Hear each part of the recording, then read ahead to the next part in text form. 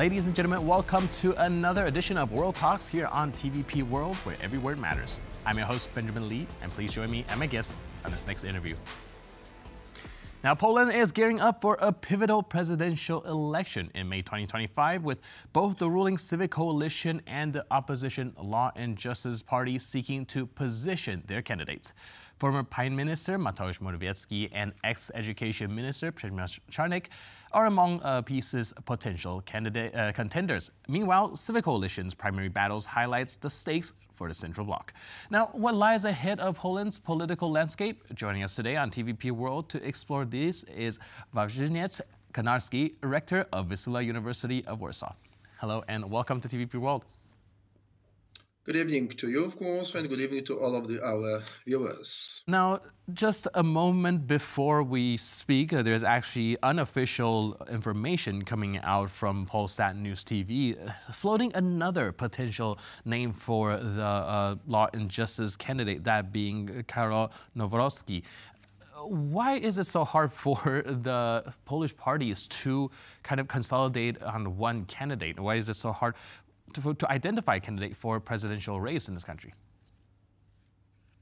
This is definitely within all of the political parties a sort of the illustration that there are some factions inside. And if the factions are going, of course, to have their own position much harder, or we'll say more endorsed, they try to find, indeed, their candidates.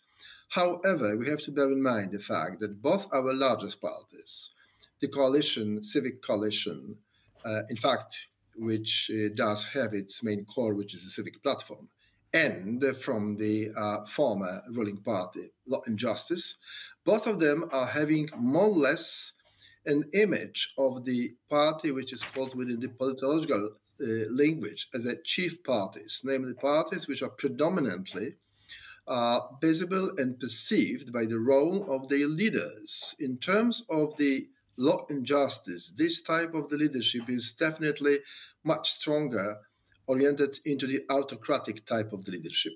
However, in the context of civic platform, or civic coalition, I am going to use those two names perhaps parallelly, we may say that this is also a type of the chief party, but in more, I call it a bit not in the research way, but I call it as a velvet type of the leadership, or even of the chief party.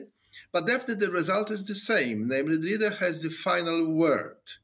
But in case of Law and Justice, this sort of the transmission as far as the leader's position is concerned and his own view about the candidates is much stronger visible.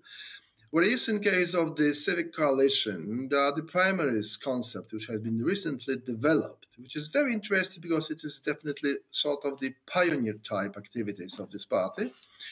And we are having at the moment two strong candidates because, as we see, those two candidates, they emerged recently because also of the international context, namely the election of Donald Trump as the President of the United States of America. And this international context is also visible in terms of the Law and Justice Party, and definitely even one of the candidates for the final approval, Mr. Czarnek, former Minister for Education. He seems to be a person who likes to be called as a Polish Donald Trump.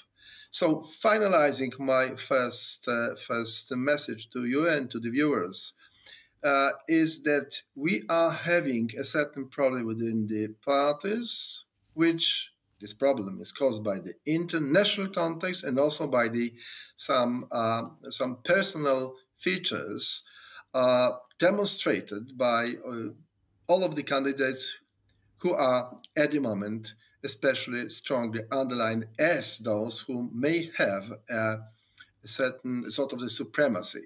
This is the case of Rafał Trzaskowski in Civic Platform, and in the Law and Justice is, of course, Przemysław Czarnek. You mentioned Mr. Nawrocki, but Mr. Nawrocki is definitely a much less known person, and his potential selection, but I have rather doubts if he's going to be selected. But if he is selected, then it will be definitely a sort of the imitation of the idea already discovered by the Jarosław Kaczyński environment and himself to perhaps go towards the same direction as it has been done in 2015 with Andrzej Duda, at the time almost completely unknown politician within the Law and Justice Party. Right. You mentioned Law and Justice Party leader Jarosław Kaczyński, and I was wondering if you can help us understand what role does his influence play in determining the candidate within the party? I mean, he may determine because he is definitely much. Everyone knows, of course, as far as the Law and Justice Party is concerned, that this party has been his own initiative together with his brother many years ago. So he is the person who has discovered this party and formulated this idea and also all of the important types of the elements of the program. That's why his determination to find a candidate and to nominate the candidate is something which may be in his mind as well, or in his eyes as well, a sort of the confirmation of his still strong, dominant position within the party. So I think the concept which has been established recently, or imagined recently by Donald Tusk about the primaries within his party cannot be absolutely, confirmed or cannot be done within the Law and Justice, because Law and Justice is much more stronger party in terms of the type of the chief, of a leader as a chief position right now. Is there an argument to be made that if they don't have a primary election going into the election, that they might not be choosing the most popular candidate to run up against the Civic Coalition?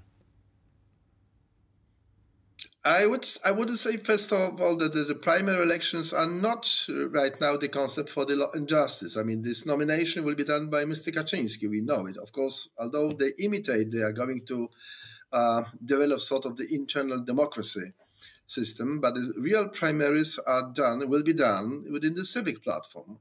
The problem is that those two candidates within the Civic platform are having quite different images in a sense of the emploi, political emploi, if I can use this French word, which I like. Mr. Trzaskowski, he has been for years perceived as someone who is going to stand again for the presidency after an unsuccessful campaign of him in 2020. But Radosław Sikorski has emerged very recently, as I said, because of Donald Trump election and because of the deterioration of the international situation, which is caused by the war between, especially after the aggression of Russia against Ukraine. And definitely Sikorski, he is a very competent person in terms of international policy undertaking and understanding. But he's a person which much more selfish type of his own features as a politician. He's a person who demonstrates a sort of the political predominant perception of himself. He would like to be much stronger, I think, than he is right now. But his position and his determination to stand in these primaries is also seconded by quite a large number of people within the Civic platform, which is, by the way, very interesting because we can suddenly notice that there are two important fractions within the, let's say, important and significant politicians within the Civic platform. Those two fractions, which support each of the candidates, demonstrate their readiness to support and to endorse, but I'm absolutely sure that despite the fact who is going to be elected as a final candidate of the Civic platform, the other candidates which will be defeated, he should definitely give his own support to this one who will be the winner. Okay. Last but not least, the foreign policy position of the Civic Coalition candidates are relatively clear. Do we know what the foreign position will be for whoever becomes the whoever becomes the candidate for the Law and Justice Party? The candidate for the Civic platform. Is there any clear foreign policy position for Law and Justice candidates, or is it going to be determined on who is going to be running? As I understood correctly your question, I think that of course, the experience of Mr. Sikorski is definitely much deeper comparing to Trzaskowski. But Trzaskowski, he is also very strongly involved in the practical politics because, first of all, always a close collaborator of Donald Tusk. He has been before also the European deputy in the European Parliament. So he also knows the international perspective. However, he has never been Minister for the Foreign Affairs, but he has been serving also within the international environment. So I don't think he is not an experienced person. He is experienced, but this is the question of the mentality. Mentality of Trzaskowski is definitely might be called as mentality which may appeal to the largest groups of the society, because he seems to be more sympathetic, if I can use this term, comparing to Sikorski, who is he's a classy politician indeed, right, but he's also very, very rigid in some of his words, whatever he's going to use, especially. Right. Not only in we the are of the international running a little bit short on time, but thank you so much for your input and insight, helping us break down all of this. I really appreciate it. Thanks for being with us on TVP World. Cheers. Thank you too. Thank you. And thank you for watching this edition of World Talks. But for more news, update, and commentary, please stay tuned to TVP World.